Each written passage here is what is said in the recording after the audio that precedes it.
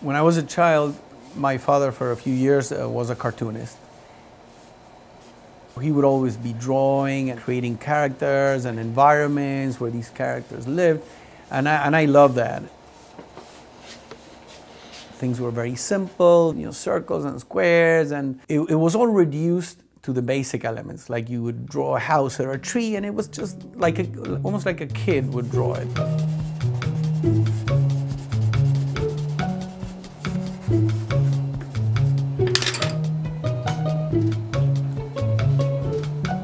I grew up in Buenos Aires in Argentina. I came here to go to graduate school and do a master's degree in architecture. I started doing kids' furniture almost from the beginning, because even when I was doing architecture, my sketches and some of the projects, they looked a bit kind of like for kids, I like to make them kind of like naive looking. A lot of the principles are the same in architecture and furniture. You have to deal with gravity, and things have to have a structural integrity. And then there's this relationship with the body, the physical part.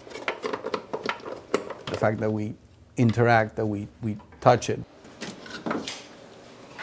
But then in furniture, there is something about the immediate gratification, that you can see it very quickly and know if it works or if it doesn't. A good design is usually when you cannot tell that it was designed, when it almost looks like it was just built.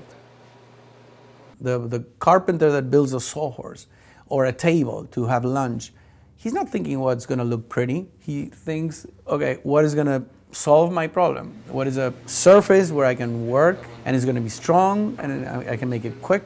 And you can find beauty in that. And if not beauty, at least you find intelligence and you find knowledge.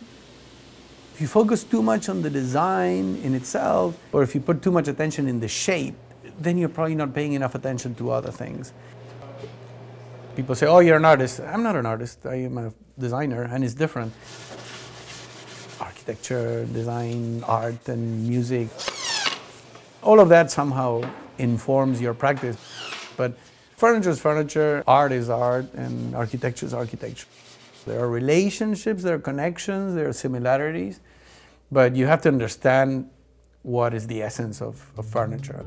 And it's something that translates into the designs in themselves. I like to keep them as simple as possible, as easy as possible. As a drawer is a drawer, a door is a door, and like kids understand that. Kids, they're not going to fake anything. They like it or they don't like it. It works or it doesn't. And when you see that, you're doing something for them that it helps them in their lives and in their daily activities, that's one of the most gratifying things.